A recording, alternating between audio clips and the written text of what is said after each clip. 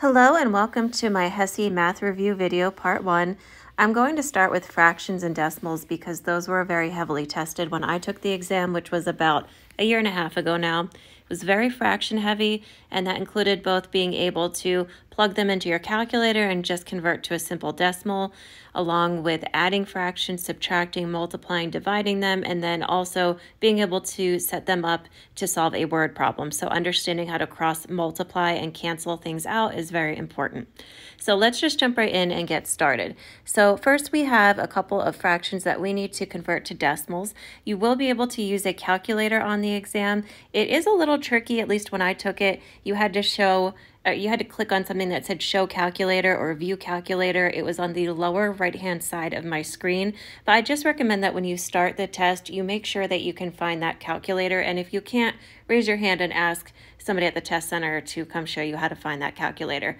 It can be a little tricky because it will collapse and hide, and you'll have to click show calculator each time you want to use it. So it is a little annoying, but the good news is you have a calculator there. So the first couple here, 1/2 and 4/20, if you know them from memory, great. If not, you could plug those into a calculator. So 1 divided by 2 is just 0.5. And then 4 divided by 20 could be simplified to 1/5, which is the same thing as 0.2. And be careful to follow directions. Sometimes it will say to round to the tenths or the hundredths, so just make sure you know where they want you to round to. So in the next problem, we are going to convert and round to the nearest hundredth. So using a calculator, just divide 3 divided by 8, which equals 0.375, and that rounds to 0.38. And then 5/6 can be divided on a calculator, and you will get 0.833333, and rounding to the nearest hundredth, we are going to round that to 0.83. Next, let's work on adding and subtracting fractions. So the important thing to remember here is just that in order to add and subtract, you have to have the same number in the denominator. So in this case I do, and I can just add straight across. 1 plus 2 is 3, and we keep the denominator the same. Again, in the next example, I have 8s on the bottom, so I can just add straight across, 5/8. And both of those were in the most common, the most reduced form of the fraction. Next, we have 5 minus 3 equals 2/10, but I can reduce this further, and I can reduce this to 1/5. Next, I have 12 on the bottom, both sides, so again, I can just subtract straight across, 3/12. Can that be reduced any further? Yes, it can. There's a common factor there of 3, so I can take a 3 out of both the numerator and denominator and get 1/4. Now, in the next example, I don't have the same number in the denominator, but 3 goes into 6 pretty easily, right? 3 times 2 is 6. So I can convert the first half of the fraction by multiplying the top and the bottom by 2.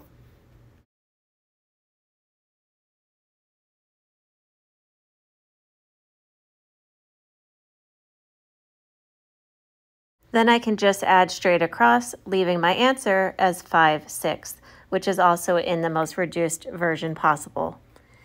Next, try these couple of problems. You may want to pause your screen and try them for yourself. Here we have 3/5 plus 2/10, so I need to change 3/5 into something that has a 10 on the denominator. I'm just going to multiply the top and the bottom by 2.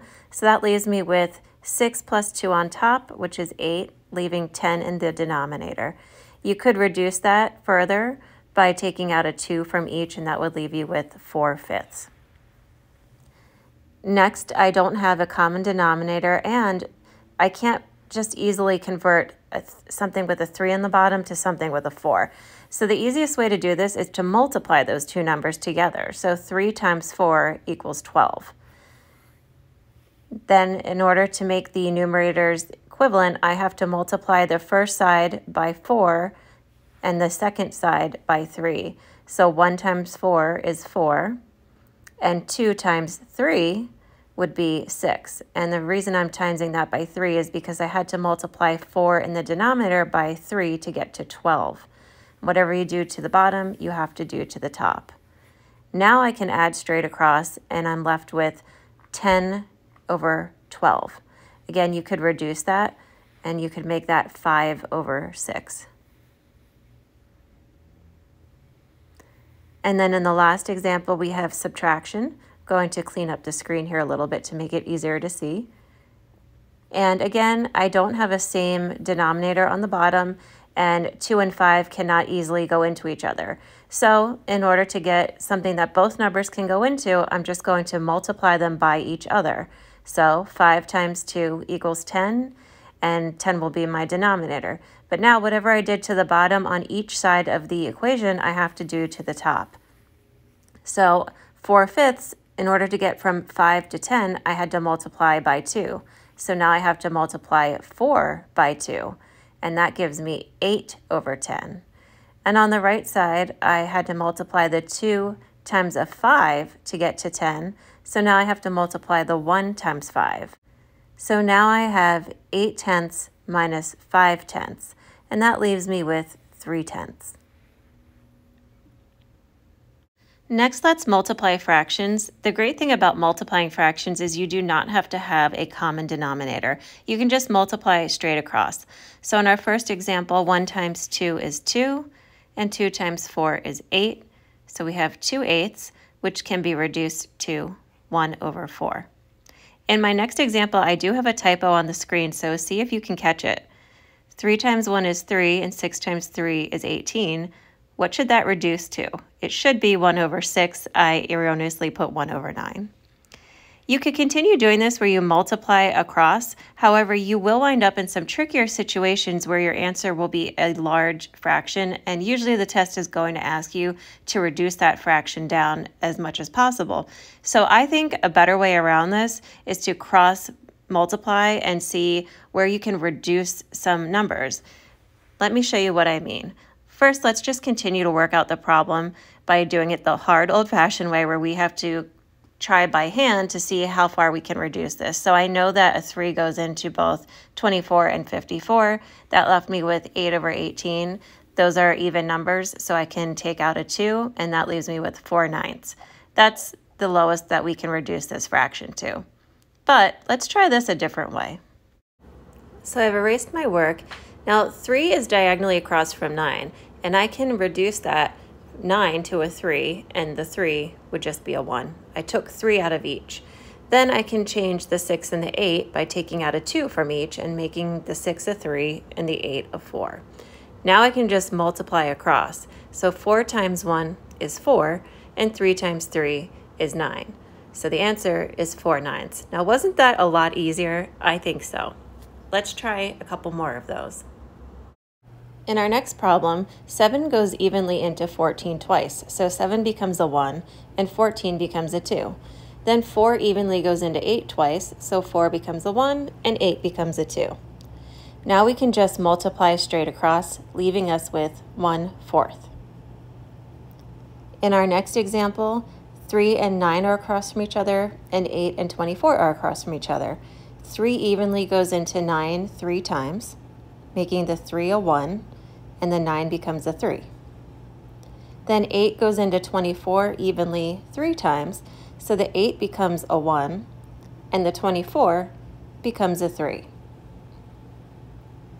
Then we can just multiply straight across, leaving us with 1 over 9.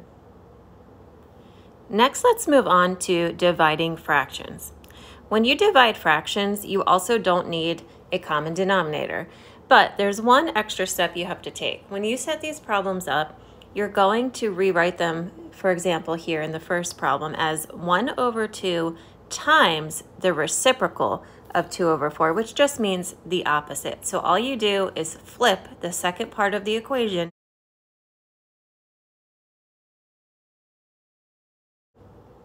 Multiplying straight across, we're left with 4 over 4, which equals 1, obviously. You could also do this the last way I showed you, where you make the diagonal numbers reduced by whatever they can evenly divide into themselves. So you could have also done this as 2 over 2 equals 1. So again, our next problem, 4/16 change the division to a multiplication, and then flip the numerator and the denominator in the second half. So now we'll have 4/16 times 4 over 2. You can either multiply straight across and try to reduce after that, or you can do my method of reducing before you multiply. So I'm changing these numbers to their lowest possible number before I multiply across. That way it's less work to do later on. Personally, I think it's easier. So this leaves us with 2 over 4, which can be reduced down to 1 over 2.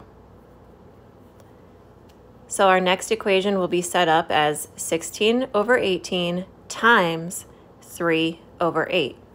Now 3 can go into 18 evenly, and 8 can go into 16 evenly. So 3 becomes a 1, 18 becomes a 6, 8 becomes a 1, and 16 becomes a 2. Now I can just multiply across, and I'm left with 2/6, which can be reduced to 1 over 3. Next, we're going to work with improper fractions and mixed numbers, and these did show up on my HESI exam, and I expect that you'll see them as well. So let's start out by just multiplying this problem. 3 times 7 is 21, 4 times 2 is 8, so I'm left with 21 over 8.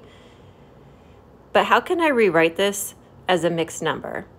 The way to do that is to divide 8 into 21, and then that can only go in twice, so 2 times 8 is 16. I'm going to subtract 21 minus 16, left with 5, and then I just put 5 over 8. So that's rewriting this as a mixed number. The answer is 2 and 5/8. In the next example, we have a mixed number, and we want to convert it into a proper fraction. I'm going to zoom in a little here so it's a little easier to see. So all I have to do is multiply 8 times 2 and then add the 3. That totals 19, and then we just keep the denominator the same, which is an 8. So I'm left with 19 divided by 8. And that would be our answer. Moving the screen up to the next problem, we can multiply across. 3 times 5 is 15. 2 times 4 is 8. So now we have an improper fraction that we can convert to a mixed number. Dividing 8 into 15 only goes once. 1 times 8 is 8, so we're going to subtract that, and we are left with 7, and then we just keep our 8 on the bottom as our denominator. So the answer is 1 and 7/8. Let me just erase the screen a little here so we have some room to work with. And then in our next problem, we have a mixed number that will convert to an improper fraction. So 3 and 2/5. We can multiply 5 times 3, and then we add 2, so that gives us 17. Keeping the denominator the same is 5, so we are left with 17/5. Next, let's work with some proportions, which are just fractions. There are a couple different ways that you will see this on the HESI exam, and that actually really did trip me up a little bit, so I want to make sure that we cover that. So I'm just starting off with something really easy here. So 1 over 2 is equal to 2 over 4. If you couldn't see that and you didn't know that 1/2 was equal to 2/4, let's pretend for a second that we just had x over 4. You could cross multiply and set up your problem as 2x equals 1 times 4 to solve for x equals 2.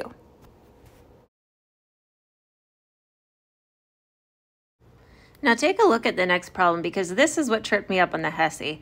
You'll see this notification as a proportion, and what it's trying to tell you in the middle here is that this means the same way. So 1 is to 2 the same way that 2 is to 4. Fancy way of saying 1 divided by 2 equals 2 over 4.